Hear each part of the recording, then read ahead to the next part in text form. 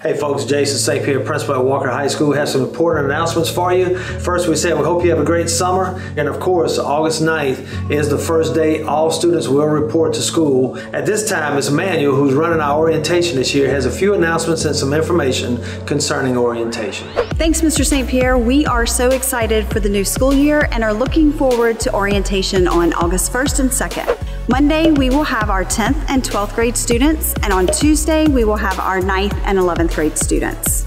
At orientation, students need to wear their uniform and report to the new gym. All students will be able to take their ID picture, download the WHS school app, pick up their schedule, find their classes, pay fees and purchase parking tags, visit the Green and White Cookie site and Neighbors Federal Credit Union. Things will be a little different for our freshman students. We will begin the morning with a student and parent meeting in the gym. After the student portion of the meeting, students will be taken in groups to complete their orientation activities, while Mr. St. Pierre continues to meet with the parents.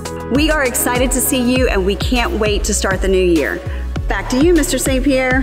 Thank you, Ms. Manuel. I really appreciate you sharing that information with our students and our parents. Folks, I can't reiterate it enough that we're excited about the new school year starting here at Walker High School. So we're ready for you guys to come in, have a great school year, and as always at Walker High School, it's where opportunity today meets success tomorrow.